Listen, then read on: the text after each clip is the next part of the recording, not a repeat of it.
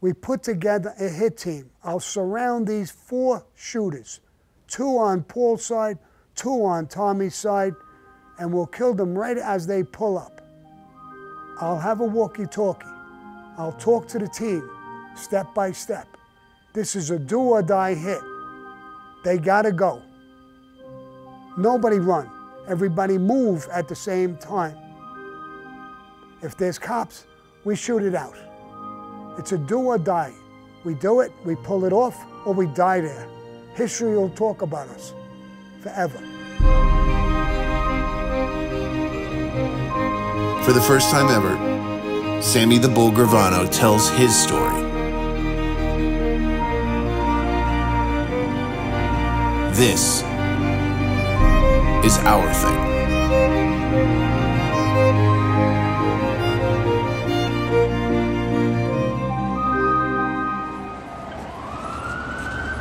New York, 1985. The 80s in New York. I mean, it was a violent time. There was a lot of problems in New York, different families, different situations, murders all over the place. Paul Castellano. Paul Castellano, I believe he lived in Brooklyn, and he bought this big piece of property in Staten Island, and he built this huge home. And the whole home was white. They actually called it the White House. It looked like the White House in Washington, D.C. And it was a mansion, actually, in a very rich area of Staten Island. I went there one day with Toto. The home was so big, he was complaining that he couldn't get hot water in his shower. I had a small plumbing company with my brother-in-law, Eddie Garofalo, and I just said, Paul, if you want me to help you with that, I have a plumbing company. Maybe I could go back to the office and have my engineers and people look at it and see if there's a problem and maybe we can fix it. And he told me, sure, do that. I went there, back to my office. That day I talked to my brother-in-law Eddie and I talked to the engineer. And he started asking me questions, where is the bedroom? Where is the hot water tank? And all of these different questions. I says, I don't know. I mean, I went in the house, I sat at the table. I didn't walk around the whole house. But I made an appointment to bring him there so he could take a look. Paul allowed it. I went back with him. He took a look at everything. We went back to the office and he said, Sam, it's a simple problem. The house is so big. By the time the water comes out of the hot water tank and it flows through the pipes, it has to flow in a long, long distance. And he's not going to get hot water. The best he'll get is lukewarm water. So I said, well, what could we do to fix it? And he said, it's an easy fix. I'd have to go in, and along the line, we put this cord that we wrap around the pipe, and there's electric in it. They're heating coils around the pipe every so often. So the water would never have a chance to cool down. The pipe is red hot,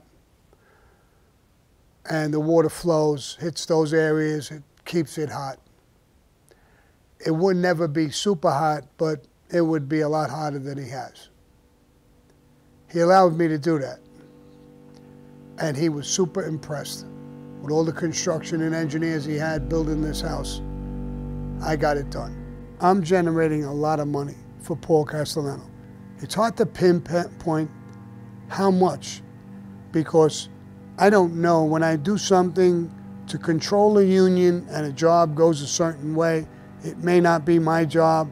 I don't know the benefits. I know the benefits, but the amount of money is astronomical in some cases, I'm sure.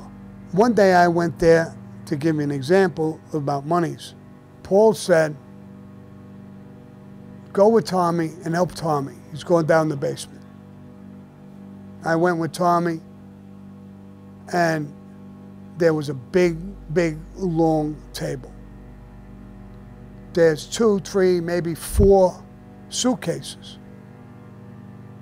He says, help me straighten this out, Sammy. Okay, what do we have to do? And he said, get that suitcase. I picked the suitcase up, it's pretty heavy, I put it on the table.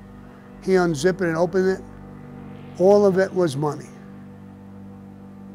20s, 50s, $100 bills.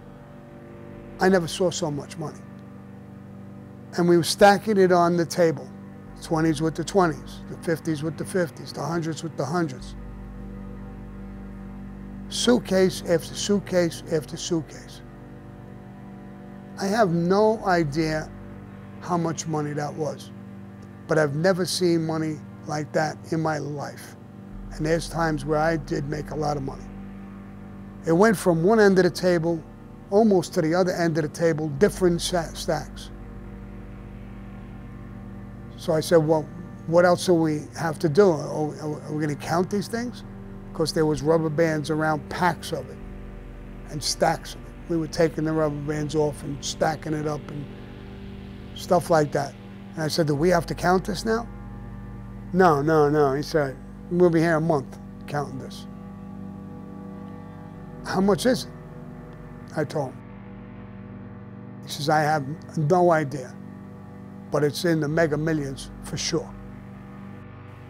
So the relationship he was having with Chin and Fat Tony stepped down as the boss, and now Chin was the boss. And Vinny DiNapoli, they were making tons of fucking money. And I was in the middle of it, but I can't, each particular job or each thing I did, I don't know how much money it generated, but when you're dealing with $50, $60 million high-rise jobs that are coming down, $100 million job, there's different trades.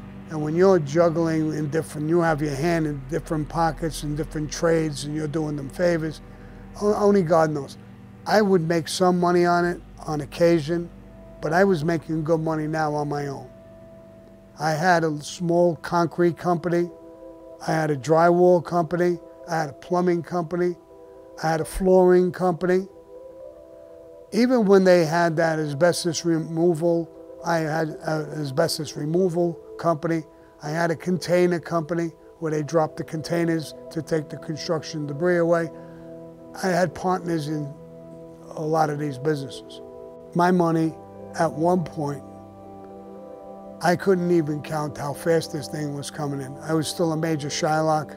I had over $1,500,000 in the street, people paying me vig on this money. What I used to do once a week is go home, and everything I gave out, everything I collected, and after I spent money all week long and gave everybody their ends, I came to a conclusion I was making $45,000 a week in cash back then. It's probably more like $200,000 a week now. So I was making $45,000 a week in cash, plus these legitimate businesses. The last year before I went to prison, me and my wife I filed $750,000 legitimate income. So my money was astronomical myself. I could only imagine what Paul Castellano were making. The money was enormous. I had great respect for him. It deteriorated over the years because of things he did, not only to me, but to other people. Bensonhurst, Brooklyn, December 1984. Paul Castellano. He was getting indicted in the commission case. That all stemmed from John Gotti and Angelo Ruggiero's tapes. All the bosses were getting in trouble. Those tapes gave the government the right to bug all of these bosses, including Paul Castellano's house. All kinds of things were going on. Troubles were flying all over the place, and we all knew about it, what was going on. I talked to Frankie DeCicco many times about it. John Gotti and Angelo Ruggiero were in big trouble. their mouth got them to a point where everybody was hating on them. DB told me that Angelo Ruggiero wanted to talk to me in Queens at a certain time in a certain corner. So I got in my car and I went there. When I got there, I was pulling on the side. I saw Angelo standing on the corner. I got out of the car, walked over. Like I said, I knew what the problems were. So I shook his hand. How you doing, Angelo? How's everything going? And he said, Sammy, you know what's going on. I said, I have an idea of what's going on, yeah. And he said, we really, really need your help. In what way? We're going to kill Paul Castellano.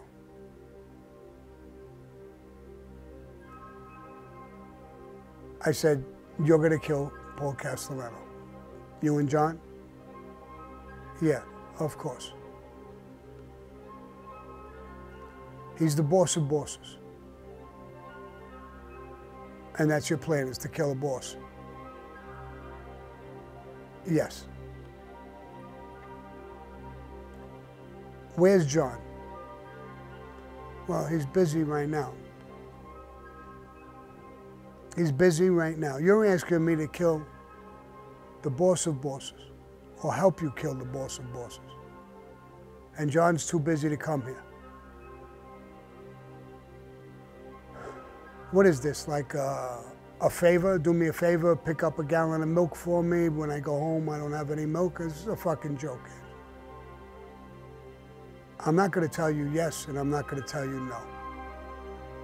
What I'm going to do, Angelo, is I'm going to get in my car, and I'm going to leave. I'm going straight to Frankie DeChico's house and tell him exactly what this conversation is about. I'm not going to tell anybody else.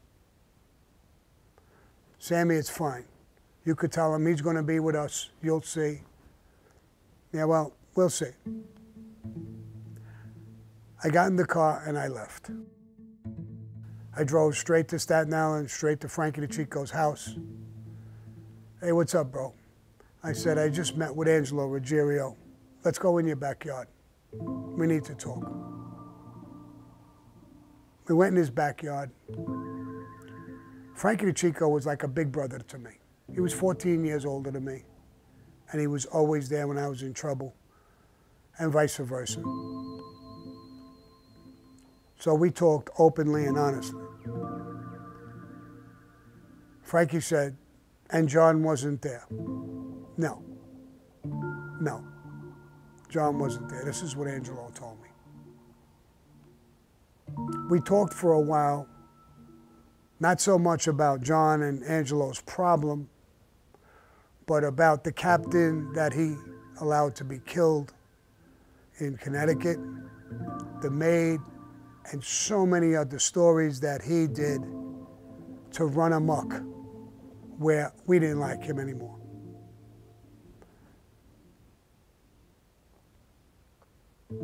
There were certain things that were done to me personally that I didn't like. I didn't want that as part of the conversation. I wanted to base this solely on what was going on right now and the things he did as far as Cosa Nostra, not me personally. So Frankie told me, he said, listen,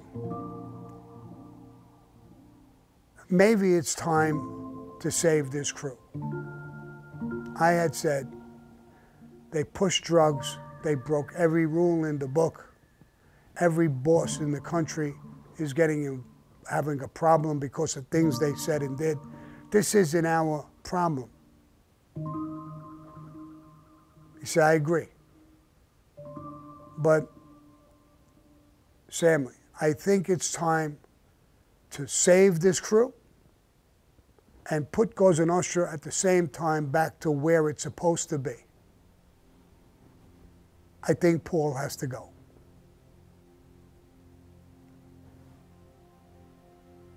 I said, okay, Frankie.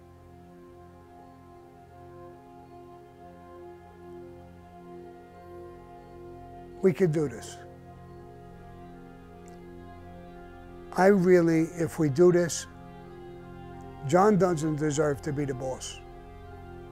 I think you should be the boss. You deserve it. You did nothing wrong. I did nothing wrong. He did everything wrong. He said, Sammy, you know this guy by now. He's got an ego like the Empire State Building. He can't be my underboss. We'll have problems from day one. He's a narcissist. He'd be jealous, envious. We'd have problems right away. I could be his underboss. He can't be mine. You could be immediately a captain and eventually the consigliere of the family. Me and you will be the power behind the throne. We'll make him into a good boss. And I give you my word, if he doesn't pay attention and act the fool like he does, we'll kill him, I'll be the boss, and you'll be my underboss. And Sammy, in this thing, I know you're trying to keep this strictly Cosa Nostra about what's going on. But don't forget what he did to you and your family. I don't, Frankie. But I don't want this to be about revenge. I will never forget. I put my hand out and shook his hand, my brother, Frankie the Chico. Okay, Frank. We're not the type of people who sit on the sidelines. We're either going to go against him or we're going to go for him. He says, I'll make an appointment with John Gotti. I want you there, me and you. He got in touch with Angelo Ruggiero, called him in and told him. Gave him a time and a date and a place in Bensonhurst, Brooklyn, near the ocean, where we would meet him. He said to Angelo, you're not going to be there. I don't want you there.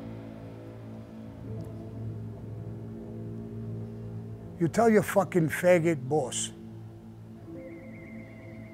He has the problem. He didn't have time to meet Sammy and with you. Well, he better meet at this appointment. Alone. And we'll talk to you. That's what happened. Angelo left. John came. It was a day or two later at the most. He met us in a park right across from the ocean. We went in this park. No one was around us. And we talked. Frankie did most of the talking. He told John, he said, listen, you can't do this without us, me and Sammy. If you do this, you'll have the Gambinos against you. You'll have the Castellanos against you. They have ties to Sicily. You'll have them against you. The Westies are under his wing. You'll have them against you. You'll have most of the captains in this family against you, and you'll have me and Sammy against you. You don't stand a fucking chance. This is not a fucking game. We'll save you and your crew. With us, and maybe a few others, we could take him out. We'll make you the boss.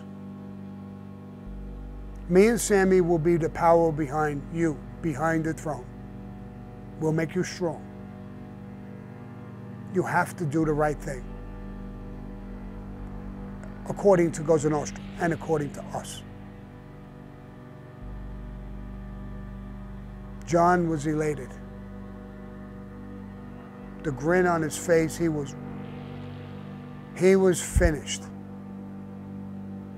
We gave him a spark at life and become the boss besides. He didn't deserve it. He didn't warrant this position, but he was going to get it. He was going to win. We were going to make him win.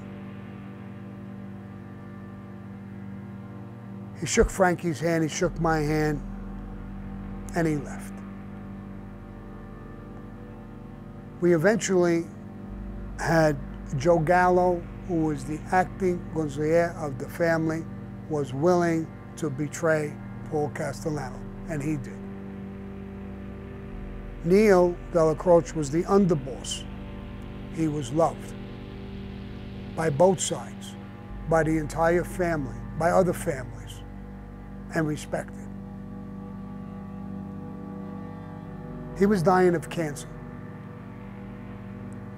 Meetings were going to happen with him, Frankie DeCicco and John Gotti, and on occasion, Angelo would go to the house and meet with him. Unbeknownst to anyone, the house was bugged. Somehow or another, right underneath his deathbed, there was a wire, a bug. A lot of these tapes are monitored. The FBI had them.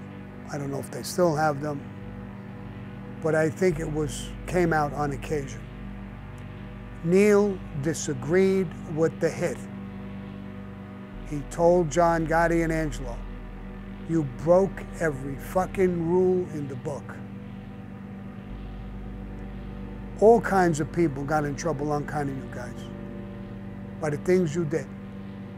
Now you want to break the golden rule and kill a boss, a sitting boss.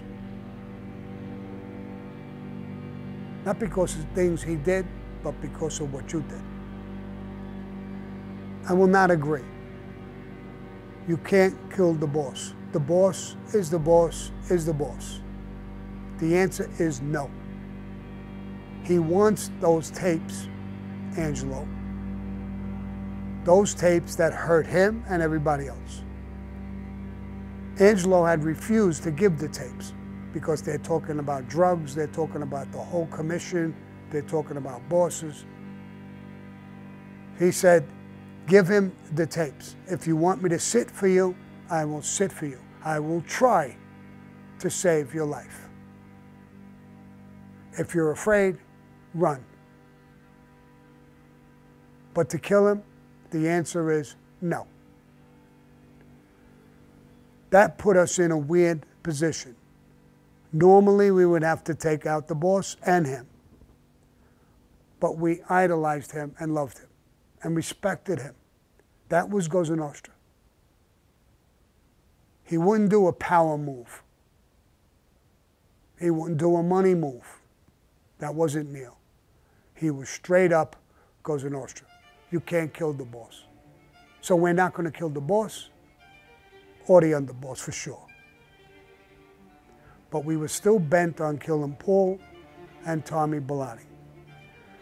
Tommy Bellotti was a serious captain with a lot of guys, a big crew, a brother or another tough guy, Joey Bellotti. They had a bunch of young sons who were pretty tough kids. But Tommy Bellotti was a bully. Tommy Bellotti was not liked by any family, including our own family. So there was no problem in killing Tommy. He was going to be there anyway. He was going to be on their side in the war. So killing him with Paul was a good idea. New York, April 1985. We played with this for a while. It got to a point where Frankie DeCicco called me. He said, "Sammy, we're sitting with this and talking about this now for months. I'm afraid that it may leak." We didn't tell our crews. We didn't tell anybody about our plans. But John and Angelo had big mouths. We didn't know who the fuck they told. We didn't know what Joe Piney would say, who was a captain and also recruited into this hit and was willing to be in it. He was a powerful captain. He was the captain who was in the original Pizza Connection case, a major case. They made movies about it and everything else. Heroin coming in from Sicily to France to the United States. So he was in. Joe Gallo was in. I was in. I was an acting captain. Toto wouldn't know what I was doing. I wouldn't tell him. Frankie was in. John Gotti was in. DB was even recruited. He was a made guy, not a killer. But he had a lot of connections, a lot of power, a lot of money, and he was in. So Frankie told me, I'm afraid that this might leak. Me and you should hit the mattresses. Where do you want to do that, Frankie? Joe Watts was under Frankie DeChico, and Frankie Botts was under Frankie DeChico at that time. Joe Watts had a mansion in Staten Island in a secluded area. He had maids' quarters in the basement. So we would live in the maids' quarters. Frankie Botts would stay with us, sleep with us, stay with us, always. And he would be armed. Joe Watts, it's his house, he would be there all the time. He says, tell your crew you're going somewhere. Don't tell them where. But if somebody makes an appointment with you on Tuesday at 10 o'clock in some bar or restaurant or somewhere, and my crew will be listening. If I have an appointment at 10 o'clock, the same time as you, the same day as you, they know. And we're both going to get hit. But we won't be there. We'll know the war has started. I believe it was October something or other, there was a party. It was my niece's something, some sort of a birthday party or graduation, I don't know what it was. I was there with my wife. I left from that party. I grabbed my wife from the side and I told her, Deb, I have to leave from this party. I'm going away. I can't tell you when I'm coming back, if I'm coming back. You can't ask questions. Don't talk to nobody. People will come and talk to you. Our brother-in-law Eddie, Big Louie, people will come to you and talk to you. You'll be all right. Take care of the kids. You have no idea when you'll be back. No. No. And it's not open for discussion. I left in October, and I hit the mattresses with Frankie DeChico and Frankie Botts in Joe Watts' house.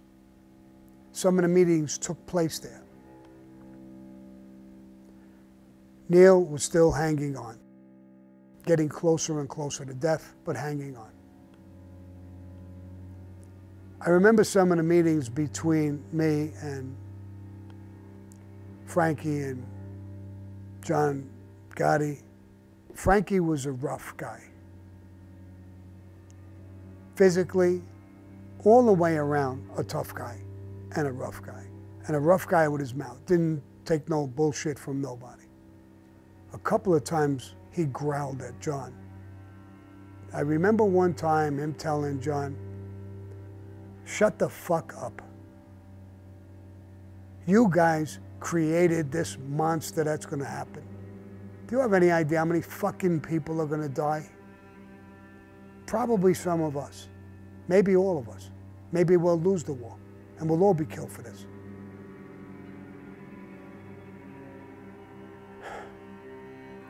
Nobody reached out for me, except for minor things that I could have straightened out. The only one in my crew who knew was the old man, Joe Peruta.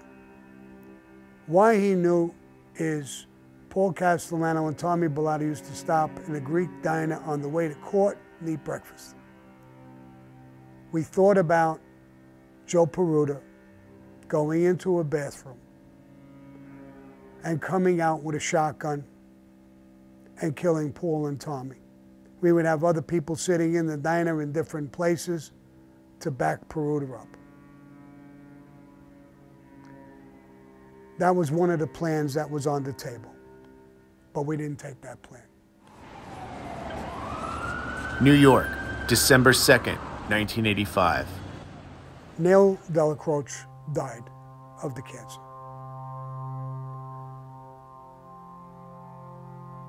We all went to his funeral. Hundreds of people from every family was there. Who was missing was Paul Castellano and Tommy Bellotti. When they were asked why they didn't go, Paul Castellano's answer was, I'm on trial. There would be newspaper, there would be FBI, there would be cops, there'd be people taking pictures. It wouldn't be good. We wanted to say, this guy that you didn't attend his wake, your underboss, your brother, has kept you alive for months behind your back. It ignited a firestorm with us. Another thing that happened was an appointment was made at Sparks Steakhouse. There was supposed to be a meeting there. Paul Castellano from court would be there at 5:30 at night with Tommy Bellotti. He wanted Jimmy Brown, Johnny Gammarano, Danny Marino, Tommy Gambino, Frankie DeChico would attend this meeting. We knew about it. Frankie was told about it. We met secretly again. I said, I think we could work this thing out. Frankie said, what are you talking about? We know where he's going. We know who's going there. And you're invited in there. We'll put together a hit team. We'll take him right outside fucking Sparks Steakhouse. We know what time he's meeting. We know everything. John Gotti said, there'll be a ton of people. It's right before Christmas, December 16th.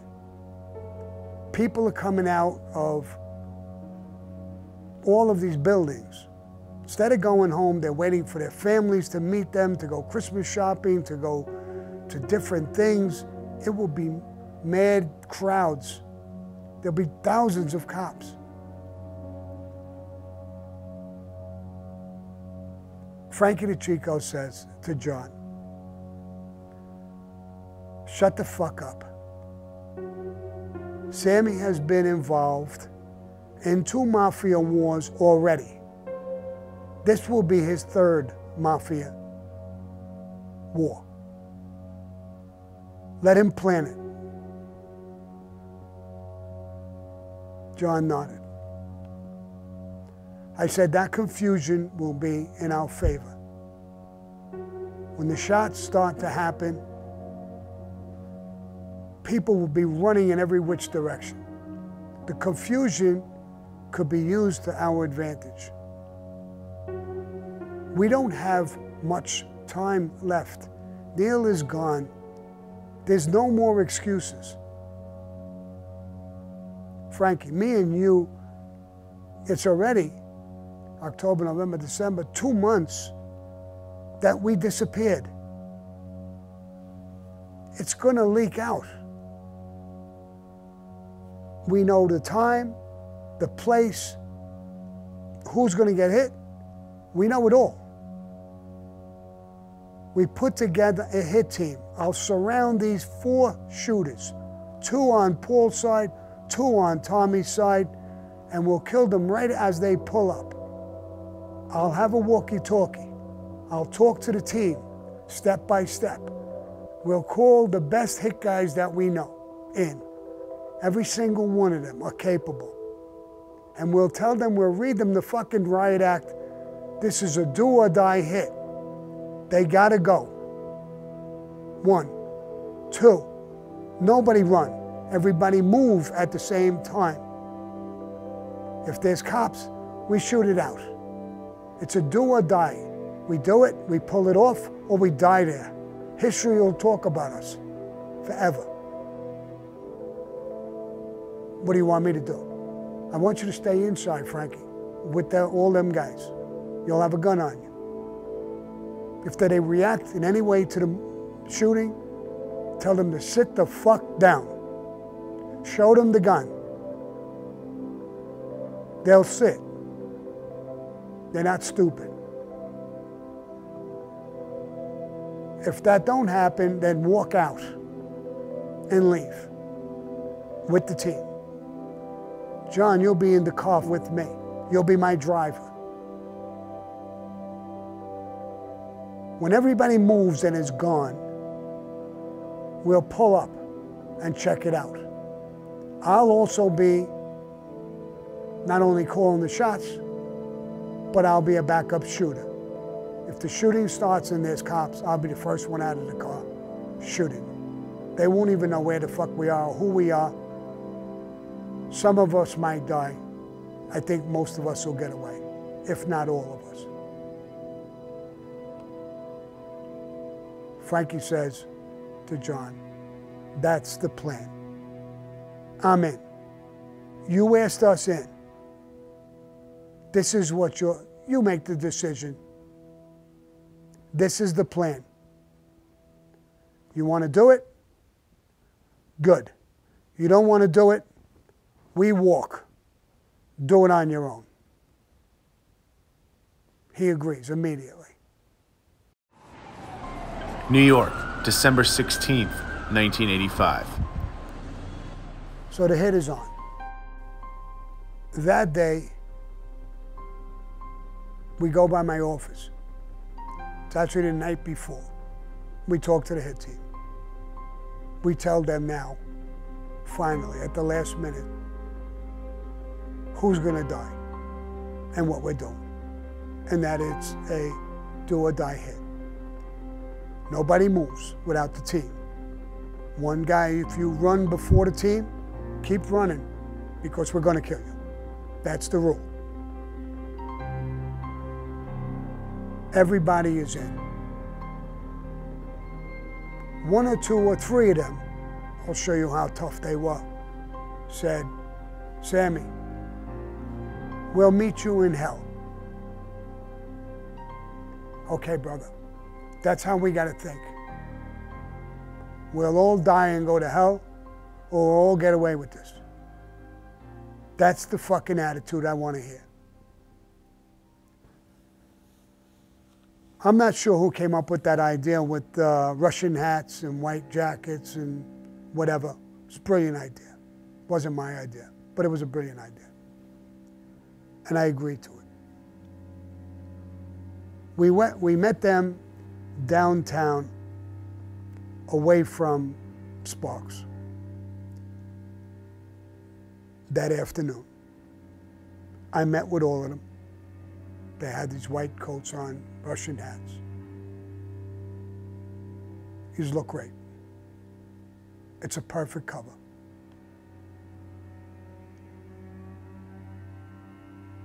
We left, me and John, and we went half a block away from Sparks, sitting in a car. 5:30. They're not here yet. Something's wrong. I'm talking to John. I'm on the passenger side. I'm coaching the guys who are on the team. There's 11 guys, I believe, on the hit. And I'm talking to them. Stay calm. Relax. They're not here yet, but relax. I turn to my right, and my God, right next to us, it's People who know the streets, there's parked cars, and there's one thing a car could fit in the middle. So from my seat to Tommy Bellatti's seat is not even 5 feet away. I said, oh my God, they're right next to us. I go for my gun. John says, don't shoot. If they turn around, they see me and you sitting here in this fucking car over here, right near fucking Sparks, they're not idiots. They'll hit the gas and take off. If they turn around, I'm gonna start shooting. Get your fucking gun out and get ready. Paul is sitting there with the windshield, the sun visor down, with the light on, and he's showing Tommy Bellatti a card. And Tommy Bellatti is looking that way, away from me. The light turns green.